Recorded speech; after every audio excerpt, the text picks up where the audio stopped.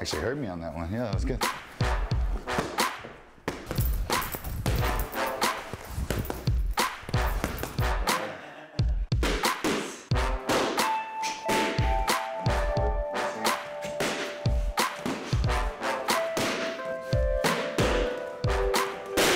I'm Joe Schilling. I started training in Muay Thai when I was 15 years old. I'm the #1 ranked middleweight kickboxer in the world.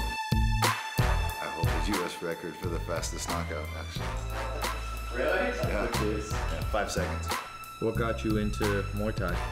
I was just always getting in trouble when I was a kid. Not like big trouble, but it was just I didn't like being told what to do or what I couldn't do. Yeah, I feel like no matter how hard I train, I don't really seem to get in shape, or my mind doesn't really get in shape.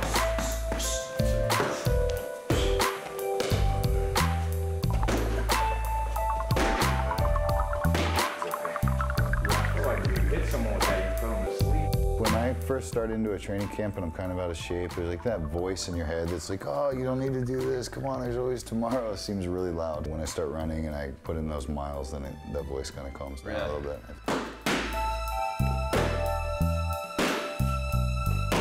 I think that when it comes to weight loss, carbohydrates and fat combined are what make you fat. So do you eat 3 meals a day? Yeah, try to. 3 meals? But do you do more, like 6 and stuff like that? Well, my last training camp for my fight, I hired a food sponsor and a nutritionist to do my meals, and she had me doing five small meals a day. Was that, you feel better with that?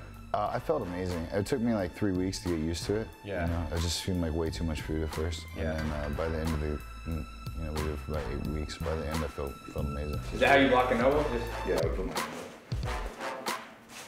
What about cardio, like jogging, running, jump rope stuff? I do. Go in there and spar a lot. No, I'll run. You know, when I have a fight camp going on, I'll run 5 miles, like probably 3 times a week.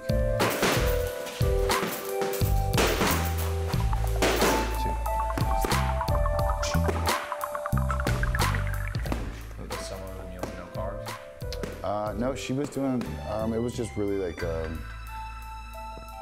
complex carbs, I guess, is what they call it, like brown rice and sweet potatoes. I love sweet potatoes.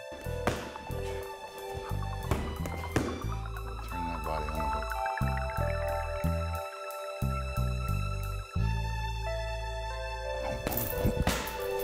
But if he's farther away, then I step all the way through it. Well, sweet, man. That was awesome. I appreciate it. No problem. Nice to meet you, Ty.